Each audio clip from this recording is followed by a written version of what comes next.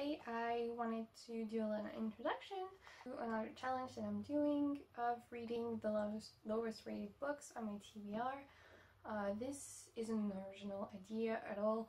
The first person who did this is Kayla by Books and Laws. I will link to her video down below, but a lot of people have been doing it and I love this idea because I want to see if I agree with other people's ratings on these books.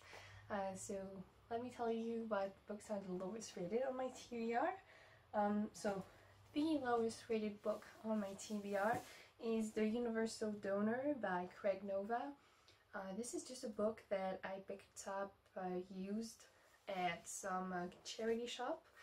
I know nothing about it, but I was kind of curious, but it was a hardback that was extremely cheap, so that's why I picked it up. But it has a 2.89 average rating, which is really low. Like, I've never seen such a low rating ever on any book, so we'll see. The second lowest rated book I have on my TBR is Entre les murs by François Bégodeau. This is a book written in French by a French author, and that I also picked up because it was used and really cheap. I know absolutely nothing about it, so there's this one. Then I have Ghost and Watchmen by Harper Lee.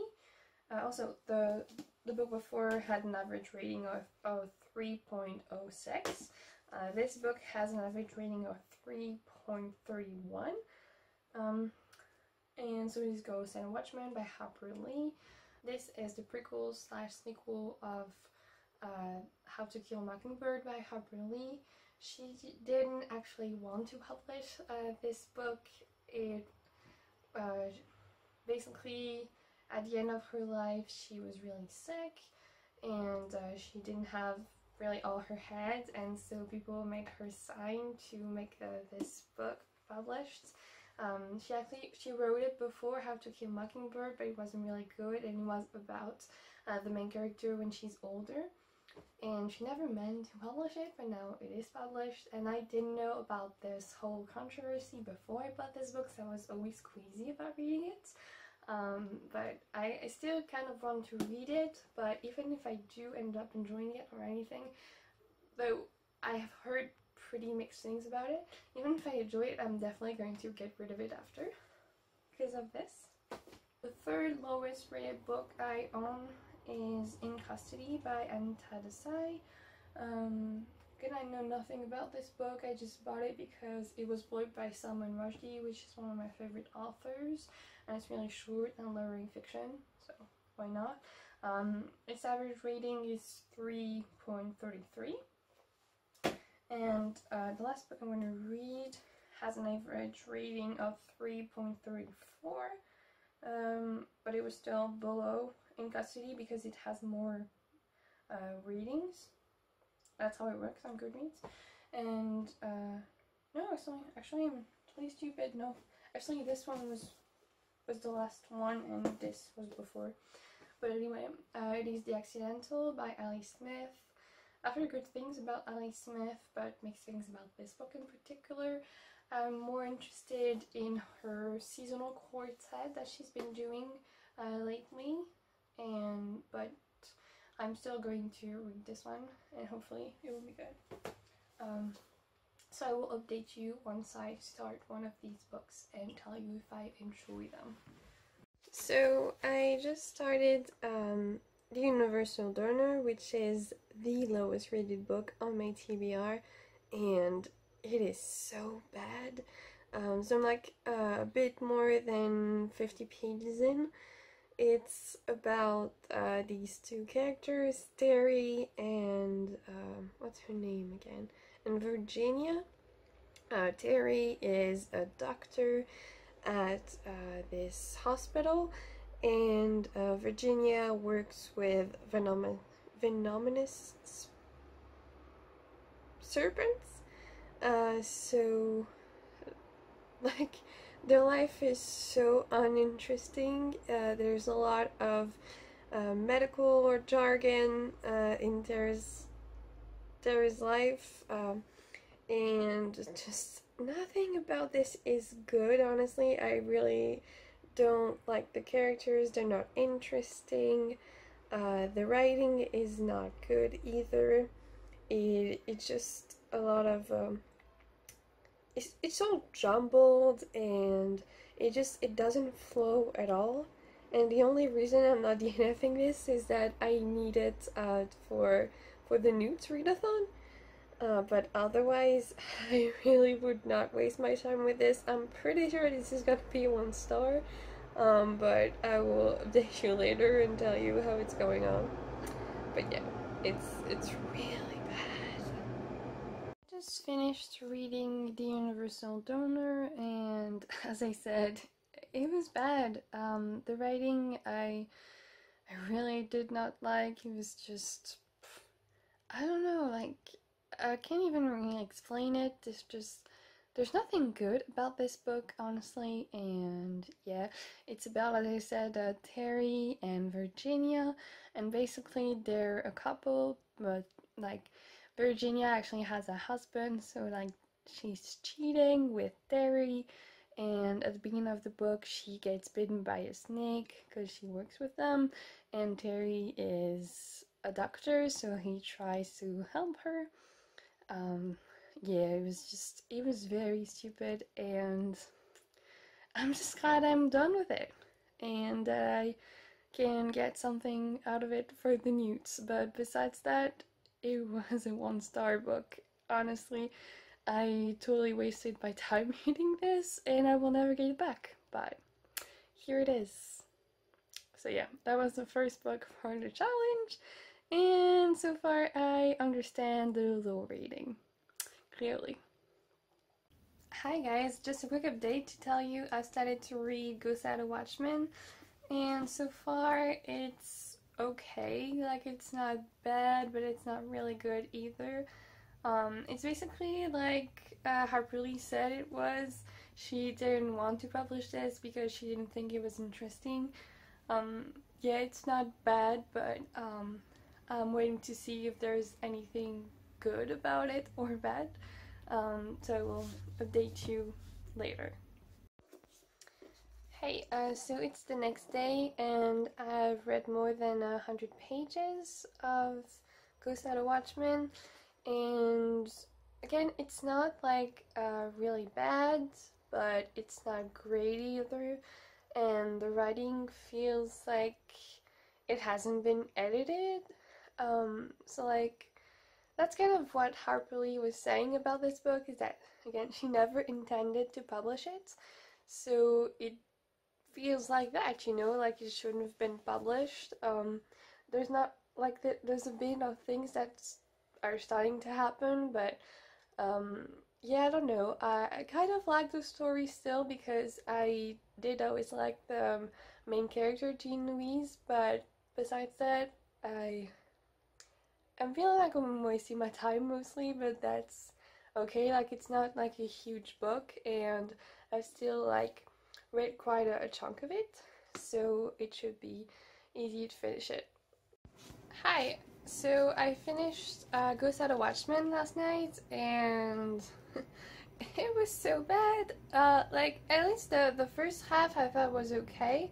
But after that, you could really see that the story was all jumbled, and just as I said again, that it should not have been published. It feels totally like a first draft, and it didn't really go anywhere. And like, sure, it dealt with racism, just like How to Kill a Mockingbird. And I did like the small town feel, but besides that, like, the writing was all over the place, and just yeah, there was like a discussion at the end that also was all over the place, and just, yeah, I do not recommend this book, and it should not have been published. So yeah, that's the second book for this challenge, and I give it 1 star as well. So for now, I would say that the rating that they have been given on Goodreads is honestly generous.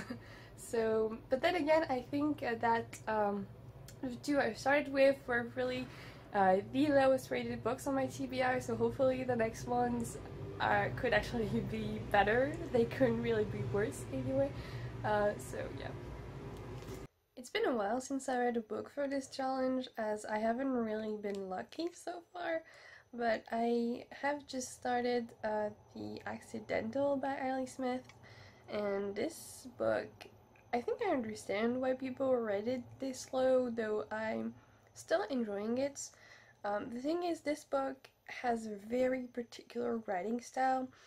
We follow this girl who's about 12, I think, and she is going on vacation with her parents, or at least I think she's going with her mother and maybe her boyfriend, and she just keeps thinking of hypotheticals and going all in with her thoughts. Like, I don't know, she thinks, what if I did this? And so she imagines that thing, and after that she's like, and what if I did that also? And she keeps going, and she just imagines all kinds of scenarios in her head.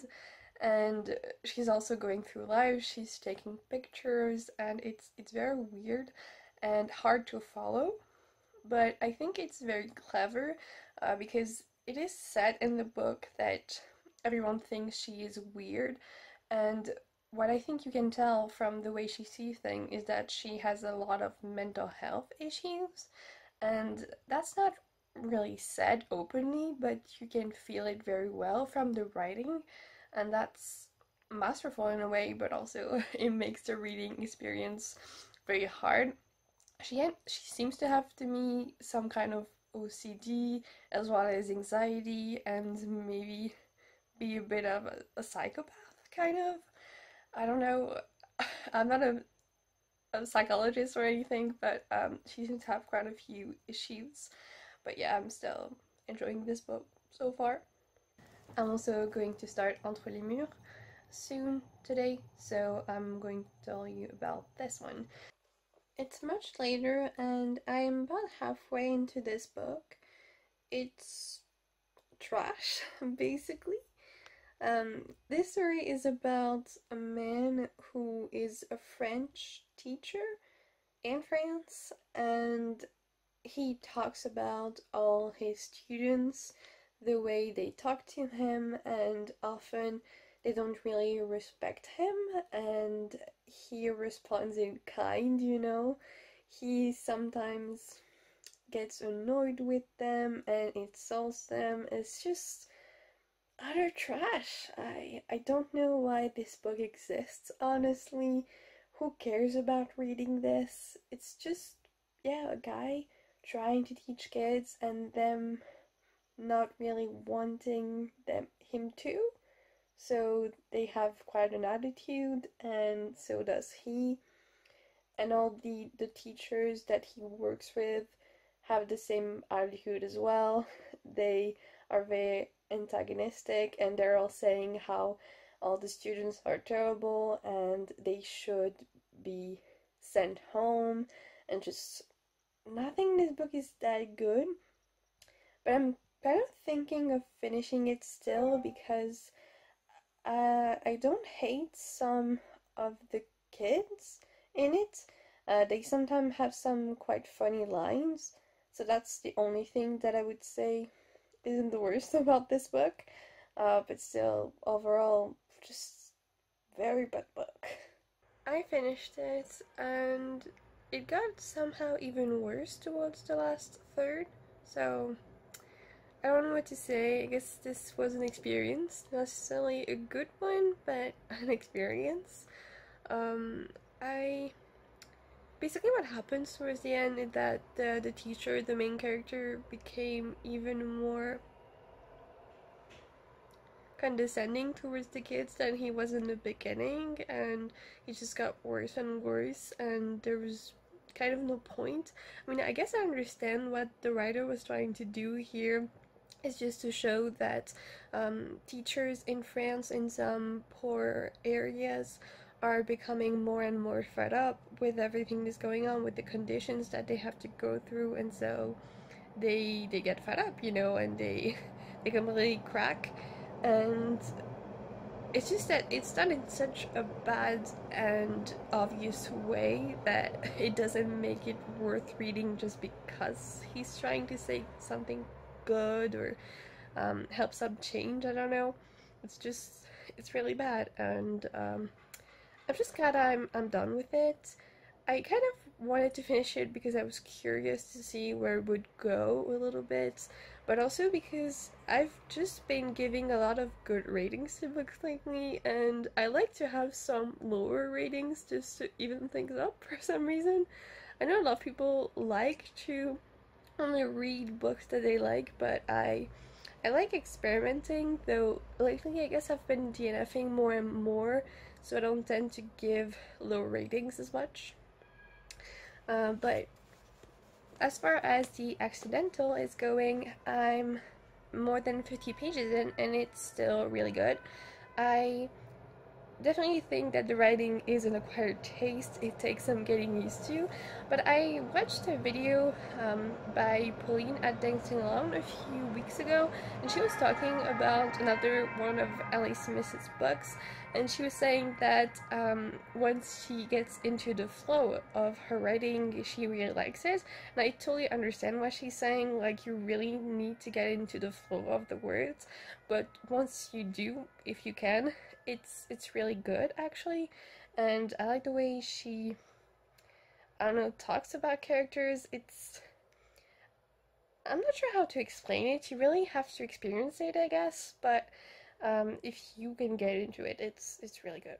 So actually we also follow different characters, so that was also something that I needed to get used to, because I thought we would always be following the same character, but we are not. And so we are changing perspectives, but it's not really confusing. I just was expecting just one perspective for some reason, but that's okay. So yeah, at least one of the books for this challenge is going okay. So that's nice, I guess. Finished The Accidental, and overall I did enjoy it. I think Alice Smith's writing is really good, but it completely lost me in like the last third of this book. It's, you know, this kind of very literary novel where you sometimes feel like there's a bit of magical realism also, but you're not sure how much of it is in the book, so I was just left really confused. But overall, I still enjoy this. As I said, I would like to read more by Ellie Smith, so that's still a win. But if anyone can tell me what happened at the end of this book, I would really like to know. it's kind of something. And but yeah, I enjoyed that we had a lot of characters and the way the writing changed for each of them, so that's a good thing. But also, like, I'd say this is not the kind of very enjoyable novel. It's very literary and sometimes even little experimental, so it's the kind of novel that only people who really like literary fiction like me would like, I think. And so I'm not really surprised that it doesn't have the base rating, though to be fair, I looked at the rating and it's like 332 right now, so that's not really bad because I'm giving it 3 stars, so like it's pretty fair. I started In Custody, and so far I think it's not so bad. It's about a guy who's called Devan, and he lives in some village near Delhi in India. I'm not sure how to say his first name as it is Indian, but he is a professor at a university and he teaches Hindi. But one day one of his friends, Murad, his old friends, comes to give him some opportunity, or at least that's how he makes it sound, to interview a very well-known poet that he is a fan of. So he takes the opportunity and goes to Delhi to interview him, but things don't happen as well as he wishes. So we follow him just going through that, and I'm waiting to know what's going to happen after. I am enjoying this so far. Murad, his friend, is like such a terrible person. He's extremely condescending. He has like a lot of money while Deven doesn't have much, but he never tries to help him. On the contrary, like he's always belittling him.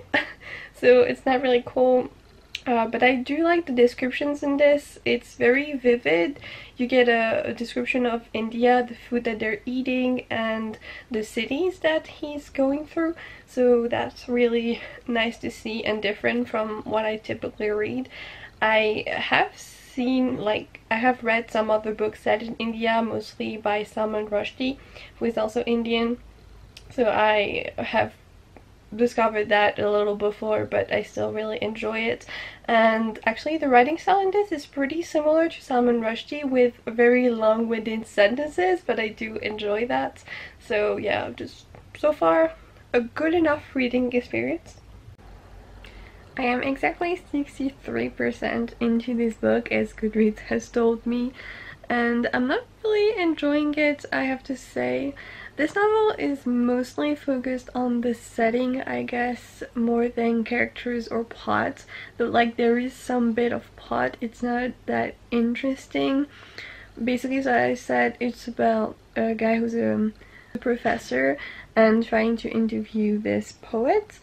And the one thing that is actually interesting is the discussion between the languages in India. So from what I gathered, you have two languages. You have Hindi, which they still speak today, and you have Urdu, which was a language that they used to speak in courts, but they don't anymore ever since the Muslims left the country.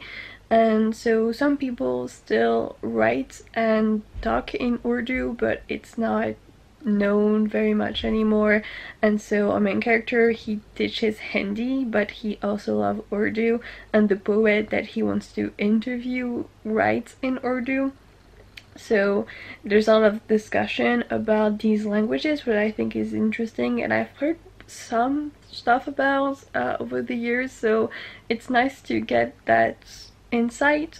But despite that, like as I said, so like this novel is kind of interesting if you want to know a little bit about India and how it is living there, but besides that, like the plot isn't really intriguing me that much. It's about this poet that he has actually met, and some stuff about him and his family, and it's just not that interesting. So I don't know, I'm still going to finish it and see, because I'm kind of curious, but also not, so yeah, I will tell you how it ends. Well, not spoilers, but I don't know, do you want spoilers? It's like, sometimes I really want to spoil books that I don't really like, because I'm like, I'm not even recommending it to you, so I don't think you're going to read it, so it doesn't matter if I tell you the end. I don't know. I finished it, and you know, it's just not good. I don't really know what to say.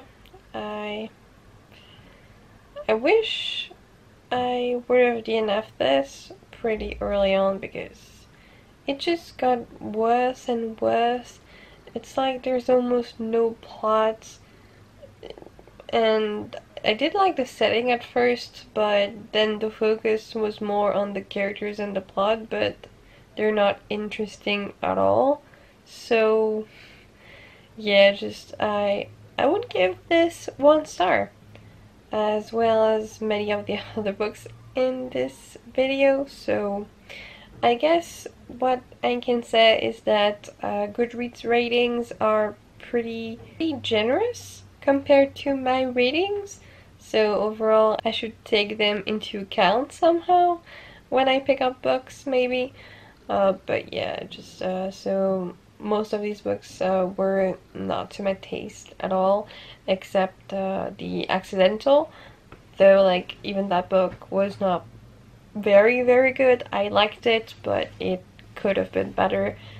So in the end, yeah, I guess I've seen many videos like this from other people, and they typically have quite a few books that they end up really enjoying, but I didn't. I mean, I said The Accidental wasn't bad, I think, but not like amazing, so at least there's that. But overall, just not great. All of these books, I never thought I would give so many 1 stars, but here we are. So yeah, that's all I have to say. So thank you for watching, and I hope to see you in another video. Goodbye. Dream I know, deep up my feelings.